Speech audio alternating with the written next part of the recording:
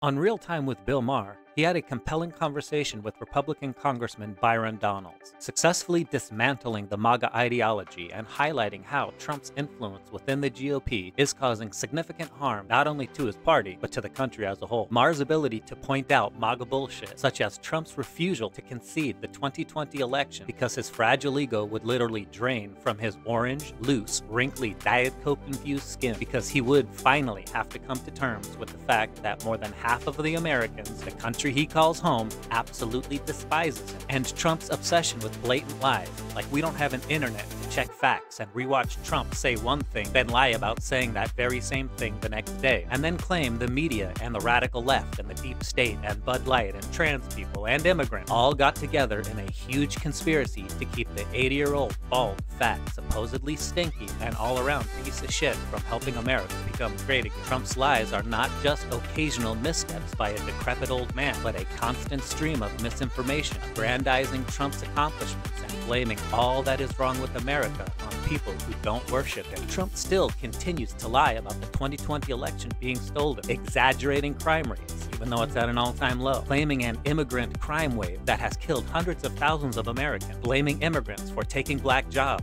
while proclaiming the economy is in shambles, but yet millions of immigrants are pouring into America and finding all these best black jobs. Trump's fabrications have shaped a false reality for his supporters, who truly believe his cynical and narcissistic view of the world, and everyone else has drunk the Kool-Aid or Bud Light or has been brainwashed by liberal college professors, and they are the ones living in fantasy land. Trump's constant distortion of facts and reshaping reality for power and manipulating the public is a fundamental threat to democracy. The normalizing of the disregard for truth has now extended beyond Trump to infect almost every Republican like a red wave of jock itch.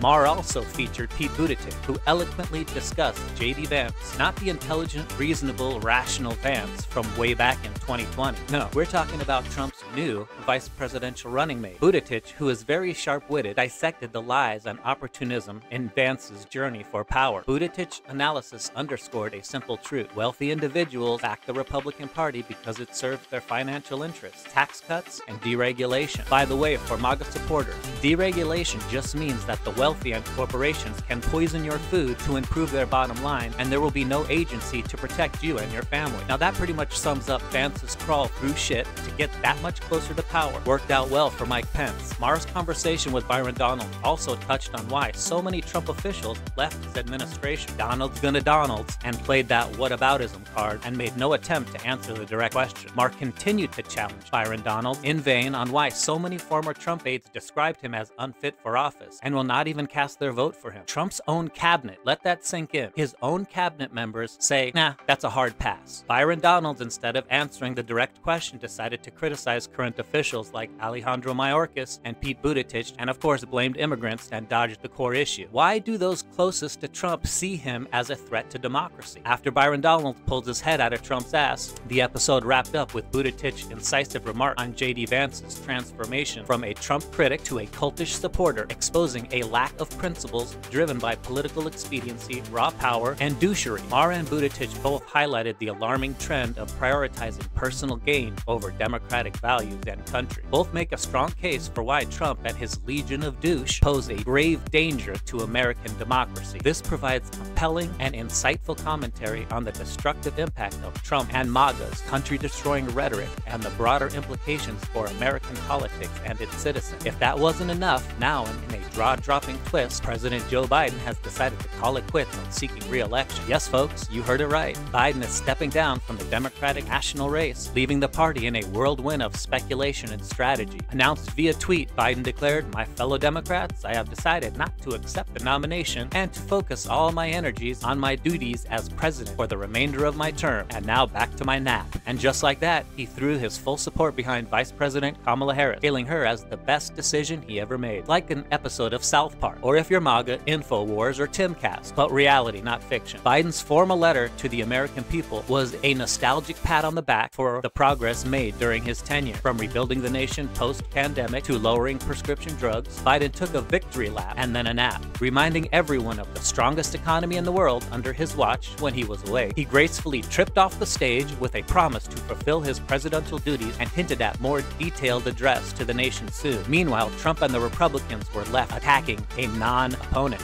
scrambling to adjust their game plan, handing out MAGA diapers after Trump shit himself live on Untruth Social. Enter Kamala Harris, the heir apparent, apparently, who's now ready to take a baton. Prosecutor versus felon. She praised Biden's leadership and expressed her honor at his endorsement, gearing up to, quote, earn and win this nomination. The Democrats are poised for a showdown with Trump and MAGA, and Harris seems ready for the fight. Shit, she better be. Them MAGA goons are effing crazy. With money pouring into her campaign post-Biden endorsement, as of this post, about $81 million in 24 hours, the most money raised by anyone ever, to quote Donald Trump. However, the fun doesn't stop there. The buzz around the convention is rife with speculation about whether the Democrats will self-destruct like they do every single time. The political drama is set to continue, and it's anyone's guess how the chips will fall, although it's pretty clear. Biden's decision, while shocking to many, is seen by some as an act of bravery, putting country over self. Democrats are beholden to ideals and progress, not to any one false idol. Despite not being thrilled about stepping down, Biden recognized after his second morning nap the need to prioritize the nation's needs. Does anyone think Trump would give up power for